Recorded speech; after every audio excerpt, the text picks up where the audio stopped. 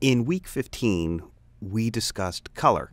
So I'm just going to go over in After Effects because, I encourage you to use After Effects for motion graphics more than Animate. But like I said, I had to teach Animate.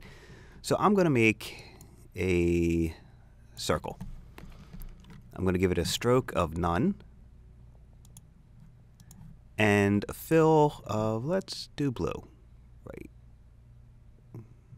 Right about, all right, that's good blue. So I'm going to make my circle. Oops, and as we can see, that's not a circle. This is a circle.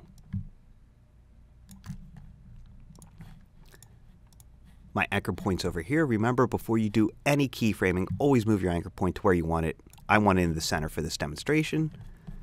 I'm going to press the S key. What I'm going to do is I'm just going to do a quick scale. I'm just putting these 20 frames apart, and I'm doing that by holding Shift and hitting page down, or you could go here and jump from frame to frame. So this first one, right here, I'm going to select it. I'll make the scale 0. So it's going from 0 to, let's make it a little bigger than that.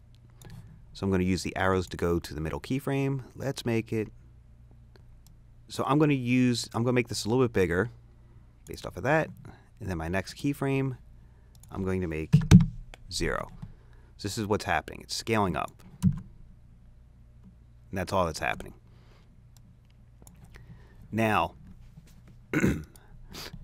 this is my value graph of what's going on. It's starting at one size, changing size, and then going to another one. I'm going to right click here. Oh, that's my speed graph. Okay. My value graph looks like that. That's the value of what's going on. And this is the speed at which it's happening. Very boring linear keyframes.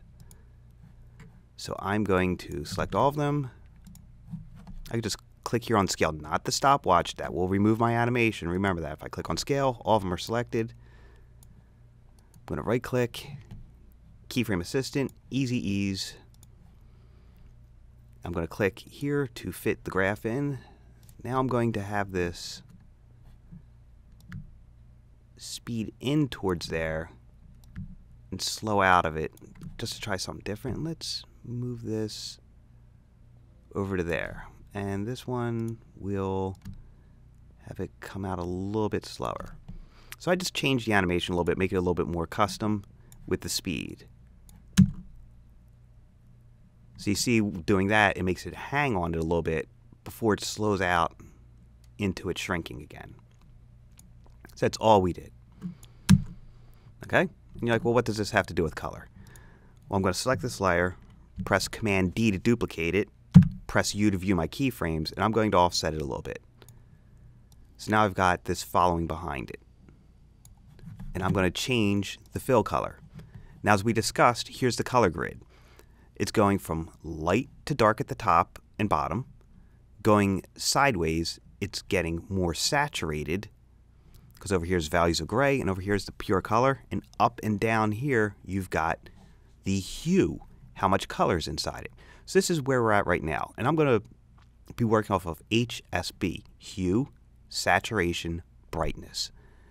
So the brightness is how much light or dark is inside this shape. So I've darkened it.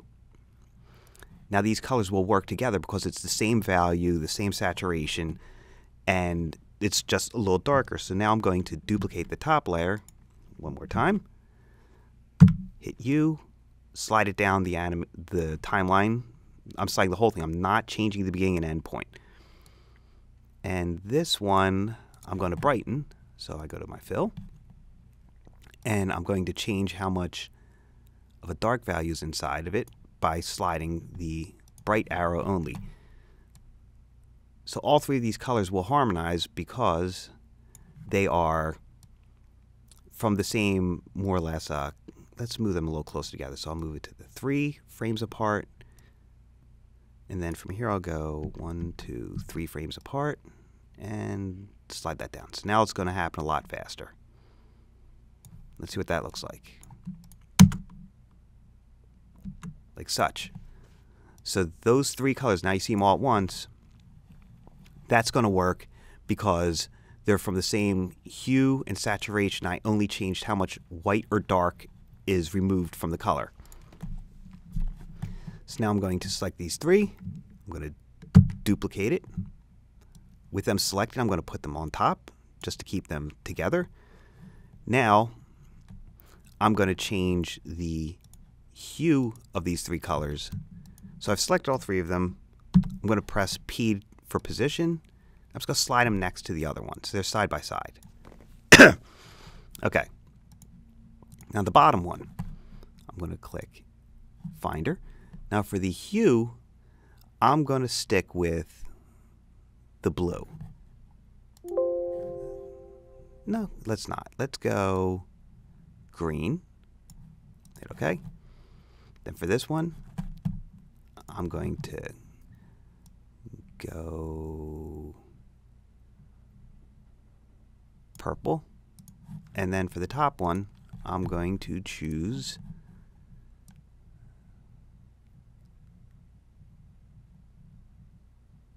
let's go about like a yellowish orange. All I did was change the hue. So these three colors have the same value, the same amount of light or dark, while, well, the light and dark is changing, but I've changed the saturation. Now these are working fairly well together. That's just two quick ways of getting color palettes when you're choosing how you want to work.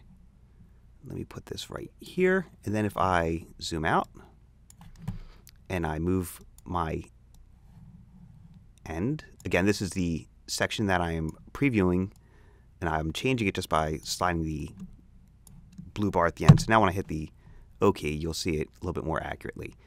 And that's just a fun way to explore with color palettes when you're working with After Effects. Let's kick it up a notch, just because this is the final week of tutorials, unless there's lab questions I'm answering next week. So we've got our colors. Remember, toggle switches and mode down here. These are my switches. These are my modes. Now what happens if I change the blending mode on them? You're going to get much different results doing that.